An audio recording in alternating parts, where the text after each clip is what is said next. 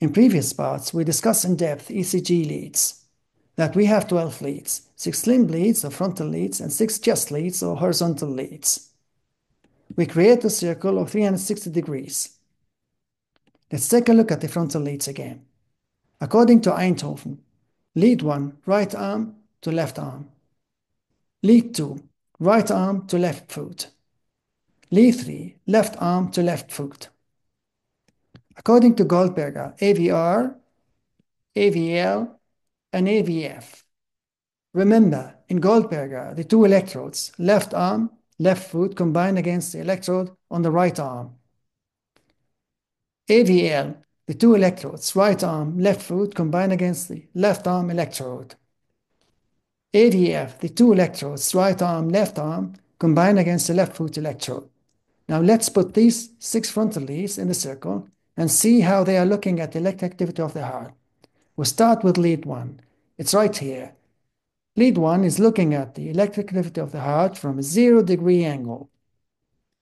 Lead 2 from 60 degrees. Lead 3, 120.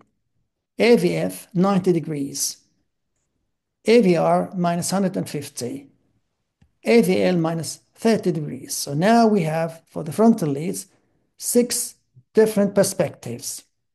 Then we have the horizontal leads, V1 to 6. These leads are looking at the electric activity of the heart from 6 horizontal perspectives. More details will follow. We also discussed in previous parts that we use the positive electrode as the exploring electrode.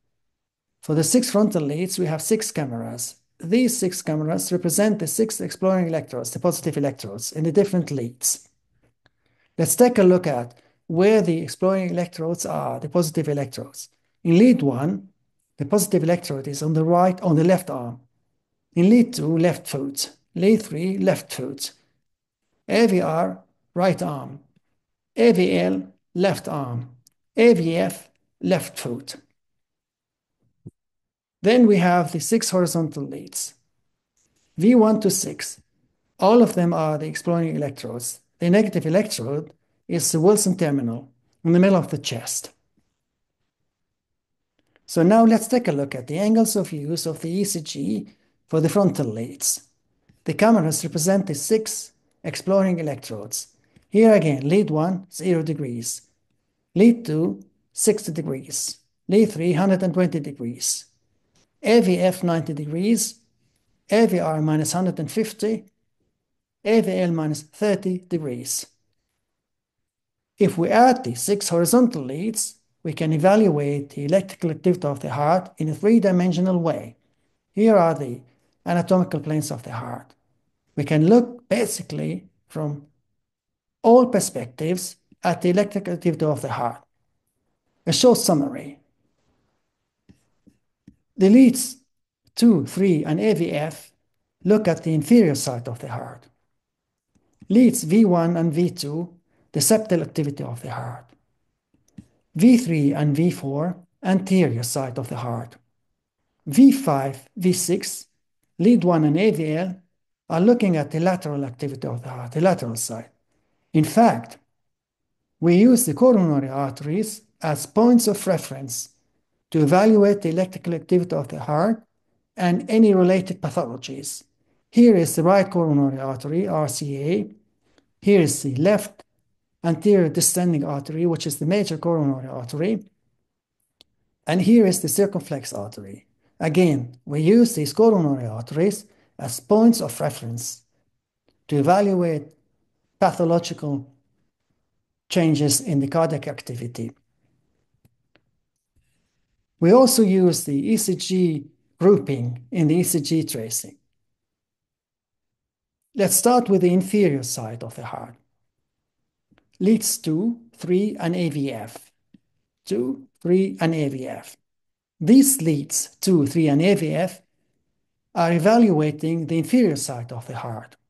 The inferior leads look at the inferior surface of the heart. Usual blood supply is the right coronary artery, right here.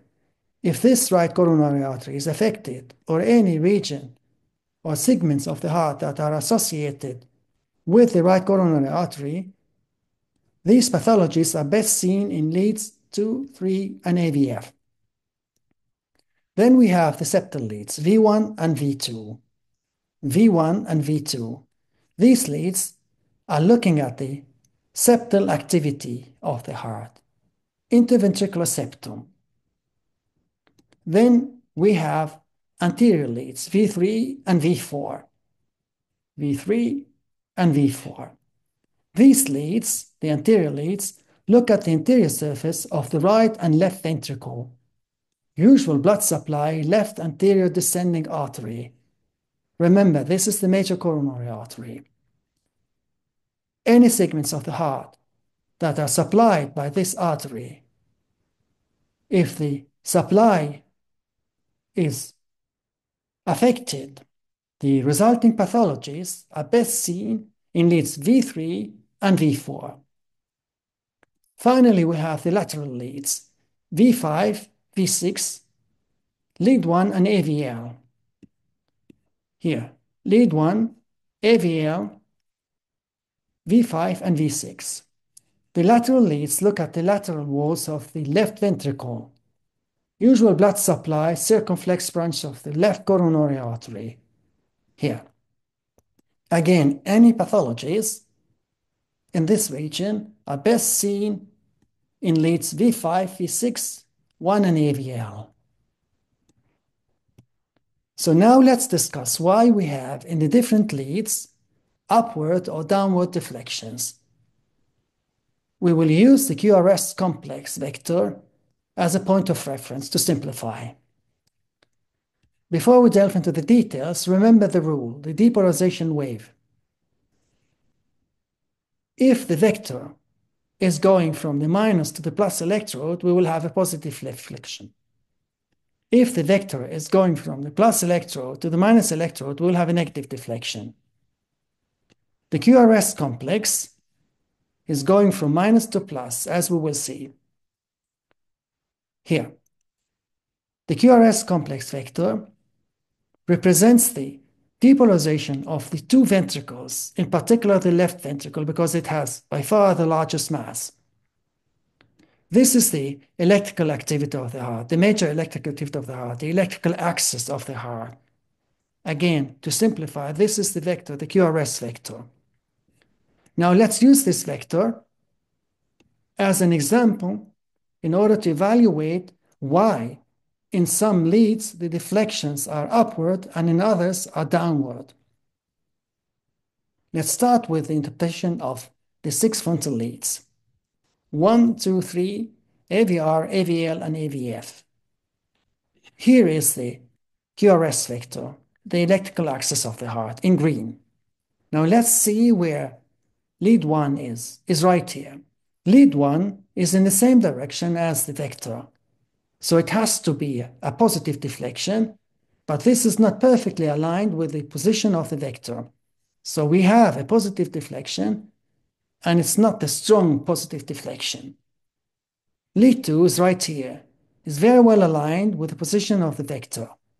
So it's got to be positive and also quite strong. Then lead 3 is right here. Is following the direction of the vector, so it's got to be positive, but it's not so well aligned with the direction of the vector. So the deflection is positive, but not as strong as 2. In summary, for the Eindhoven leads, the strongest QRS deflection vector is in lead 2. Now let's take a look at the Goldberger leads, AVR, AVL, and AVF. AVR, it's right here. It's exactly the opposite direction of the vector. So it's got to be negative, as we see here. Then AVF, the vector is right here, is following the direction of the vector. AVF, the electrode, is following the direction of the vector. So it's got to be positive, as we see here. Finally, we have AVL. AVL, the electrode, is in the opposite direction of the vector. So the deflection has got to be negative. Let's take a look at AVL.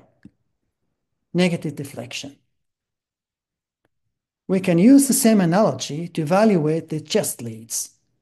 We will see that in the chest leads, from V1 to V6, the QRS complex gradually builds up. It starts with V3 and V4, and continues until V6. Here we see the QRS complex from V3 to V6 builds up,